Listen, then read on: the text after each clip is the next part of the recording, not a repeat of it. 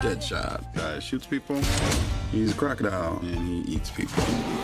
Burns people.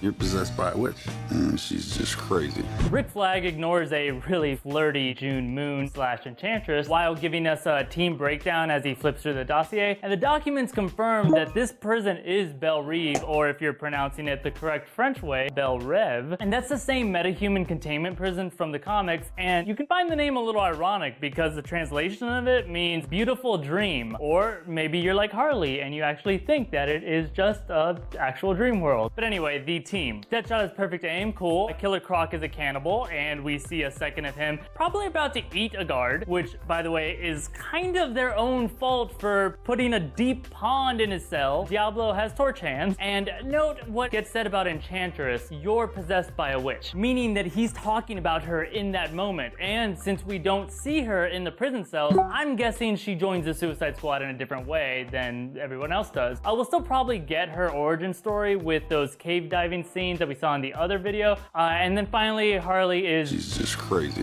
Which I think actually might be her superpower in a way. And I think that means that something's gonna happen in this movie where Harley really earns that title. And just like the Joker in The Dark Knight was an agent of chaos, I think Harley might pull something in this movie that is just completely unexpected and changes everything. Maybe, we'll see. What was that?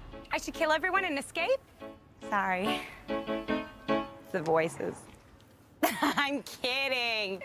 That's not what they really said. So this here is our clearest shot of Scott Eastwood, and we're not really sure what character he's playing yet. It might be Deathstroke, which would be cool, but it might be Dick Grayson, the main Robin that people know, and people think maybe he'll be undercover in this movie as an ex-Robin, and that would be so freaking cool. But in this trailer, at the least we know he's some sort of soldier friend of Rick Flag. Still, fingers crossed for undercover Robin, that would be so cool. Also, I'm gonna point out that it looks like they all just arrived on these Hannibal Lecter standing gurneys.